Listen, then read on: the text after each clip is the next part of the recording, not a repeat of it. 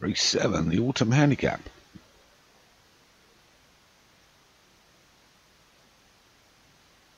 Ooh, 6 furlongs, 0 to 85. There's a lot of you in this one, so I probably won't read the horses.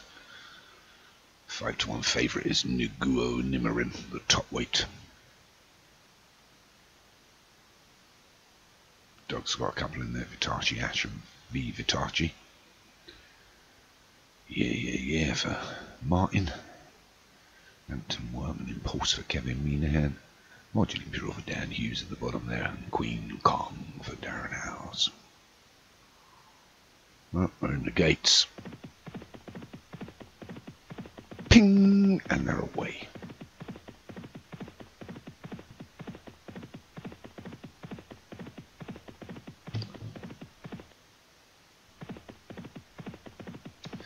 Pretty spread across the track here. No one really wanted to take it on. How far this was about a mile. Oh no, it's less than a mile. It's a sprint, isn't it? We're down to 4 furlongs already. So maybe it's a sprint. Plenty of them haven't got into it. Vitachi Ash and Vitachi V, and same at the back, Nigu and Nimarim. But up front it's Addison Minor, Kiro Barras and Magic Call inside the 3. Here comes one of Dell's horses, Hollywood Doo.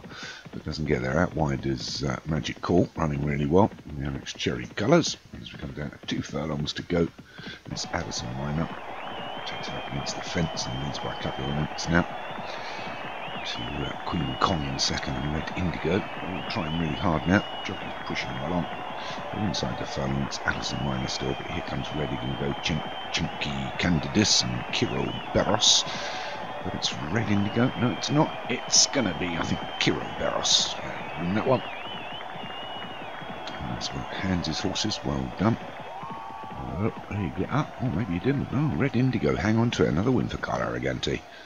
Well done, mate. Having a spiffing couple of weeks. Which is a fair few last week. And another winner again today. Won by a short head from Kiro Barros. Hans Jones third was yeah for Martin Leadham. Fourth was Niguna Nimarim for Vinegar. And 5 was Hollywood Dividel Hinton.